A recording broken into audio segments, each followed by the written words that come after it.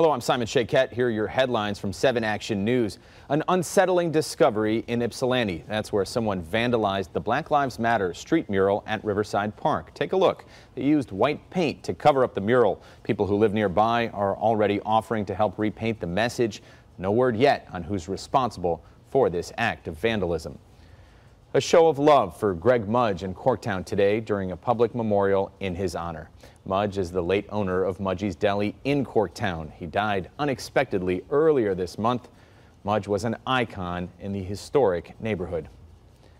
Thousands of people showing up today to show support for the first ever psychedelic Shroom Fest in Ann Arbor. Organizers say the event was put together to honor Mother Earth's sacred plant medicines. The festival also celebrated a resolution passed by Ann Arbor City Council last September that decriminalizes mushrooms and other psychedelic plants.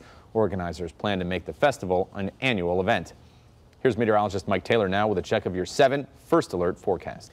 Thanks, Simon. We'll keep the skies clear for the rest of this evening into tonight. Temperature trend over the next 12 hours shows we're going to stay a lot warmer than we were this morning. Numbers will stay elevated in the 60s. We stay warm for your Monday, but rain is on the way by Tuesday.